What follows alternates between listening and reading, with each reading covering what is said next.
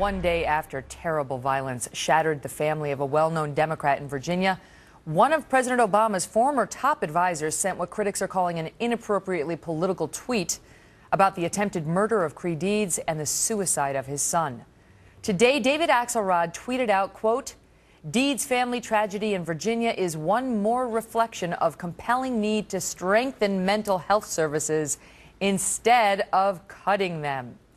Monica Crowley is a Fox News contributor and host of The Monica Crowley Show. Bernard Whitman is a Democratic pollster and author of 52 Reasons to Vote for Obama. Does anybody still buy that?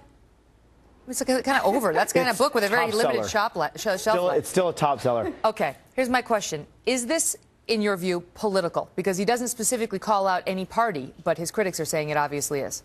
Well, I interpret it so, and I thought it was pretty shameful for David Axelrod, who has been and remains a political confidant to the President of the United States, to use what's clearly a personal tragedy for the Deeds family to try to score a political point. Not only that, Megyn, but he was actually wrong about this. The son who ended up stabbing his father and now is dead was turned away from an institution the day before from That's a hospital. Why he tweeted that, because this guy was reportedly, he went to a mental health institution and allegedly, originally, what we were told, couldn't get a bed at a psychiatric But that hospital. actually wasn't true, and there were 2 hospitals in the region that could have taken him. So he was wrong on the facts. And I also think to try to leverage a real tragedy like this, when the family is still grieving and the investigation is ongoing, to use that as an opportunity to try to score a political point was really pretty I am honestly aghast that you're suggesting this is some type of opportunity to score political points.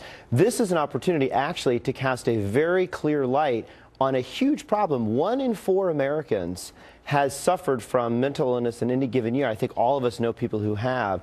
And I think what David was trying to say is, look, states in the past few years have cut almost $2 billion out of mental health services.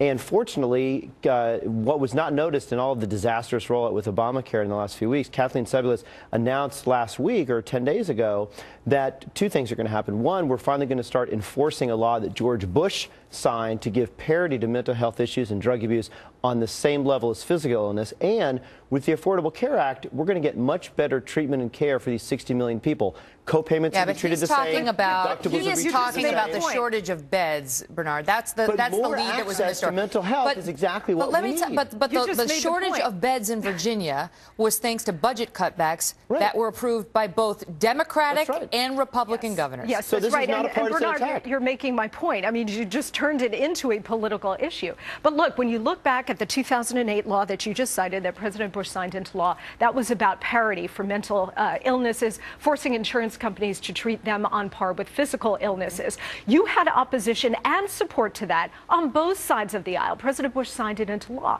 And then remember, after the Newtown shooting, Megyn, last year, you had Republicans leading the charge for increasing spending on mental illness in lieu of gun control, but they were the ones in the vanguard arguing for more spending on mental illness. The other thing is, Bernard, he's coming out and talking about we should be, that we shouldn't be cutting services and so on.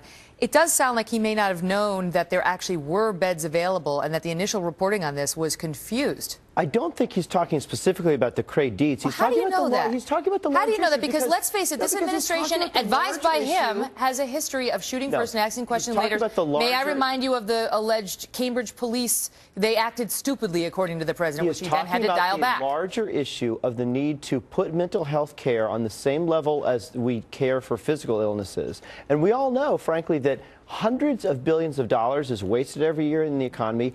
Millions of lives are ravaged by mental health, and if we can get it on the same par as physical health issues, then I think that that's going to benefit society, it's going to benefit the economy, and benefit the country. But you have that under the 2008 law. Well, listen, now they're doing, I want the viewers to know that now they're going to do an investigation in Virginia about why they were told that there was no bed available when in fact there were 3.